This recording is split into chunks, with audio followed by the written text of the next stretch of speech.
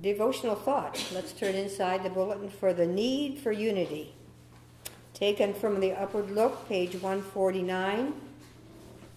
Our great need is unity. We have not one soul that can be spared. The Lord calls upon us to unify in harmony with Bible truth. This should be repeated over and over in the family and in the church. Said Christ, "As the Father gave me commandment, even so I do," John 14:31. He came to our world on a mission from the Father. He came to bridge the gulf that sin had made between God and man. There was to be made a provision for a reconciliation, for a union of the human with the divine nature.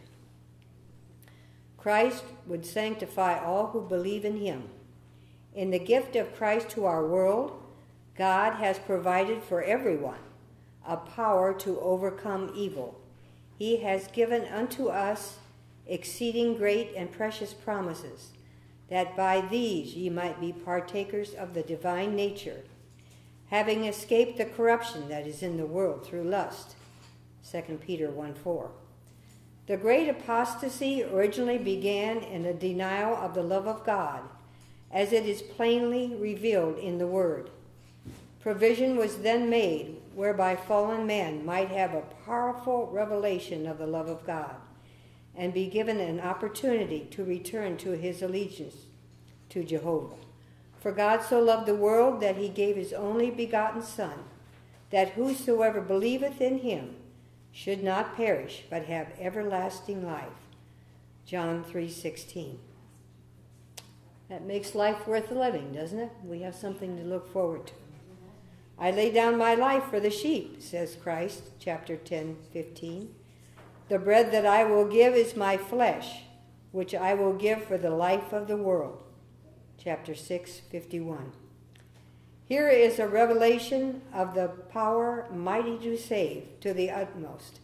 God is light and love. After the war in the heavenly courts, Satan and his followers were cast out. As human beings, we are subject to the crafty wiles and temptations of this fallen foe. And unless we are kept by the power of Christ, we shall certainly be led away by the satanic sophistries by which the world is flooded. Our safety is to lean not on human power, on the arm of flesh, but upon the divine arm. Those who are partakers of the divine nature will not be beguiled by Satan. Everyone will be tested. Men professing to be Christians will be placed in positions of trust as guardians over the flock of God. We are God's property. In Jesus Christ, we are to behold a pattern of what we should be. Every soul should be educated to look not to his fellow men, but unto Christ. He is the author and the finisher of our faith. Amen. Does anybody else have anything to add? Then, as our custom is, would you please stand with me, and we'll repeat the fourth commandment. Remember the Sabbath day, to keep it holy.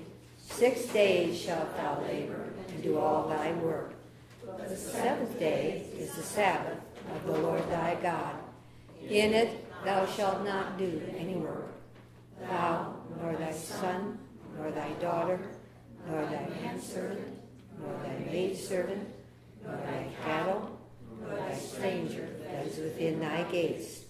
For in 6 days the Lord made heaven and earth, the sea, and all that in them is, and rested the seventh day. Wherefore the Lord blessed the Sabbath day and hallowed it. Thank you. We'll begin shortly.